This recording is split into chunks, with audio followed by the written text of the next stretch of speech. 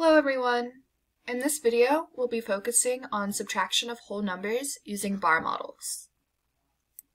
Here we have an example of a find the difference problem. Elsa and Anna are playing in the snow. Elsa builds 10 snowmen.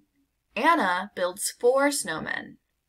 How many more snowmen did Elsa build than Anna? Wow, look at all these snowmen they built. Let's count them. Elsa built 1, 2, 3, 4, 5, 6, 7, 8, 9, 10 snowmen. So we're going to put a 10 right here. 10 snowmen for Elsa. Now what about Anna? Let's see how many snowmen Anna built. She built 1, 2, 3, 4 snowmen. So we'll put a 4 down here. So we're trying to find out how many more snowmen Elsa built than Anna. A little subtraction problem right there. Alright, now let's check out our bar model. Alright, so we know that Elsa has 10 snowmen built, and Anna has 4 snowmen built. So we're trying to find how many goes right here.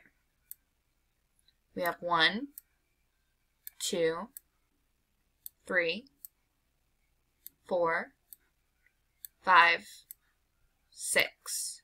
So that means Elsa built 6 more snowmen than Anna.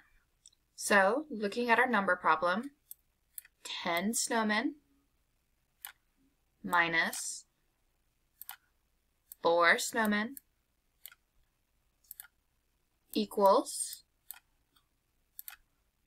6 snowmen. Now let's count using the picture model. 1, 2, 3, 4, 5, 6. 10 minus 4 equals 6 more snowmen that Elsa built than Anna. So going back to our word problem, we can now answer that Elsa built 6 more snowmen than Anna. And there we go. Finding the difference using bar models.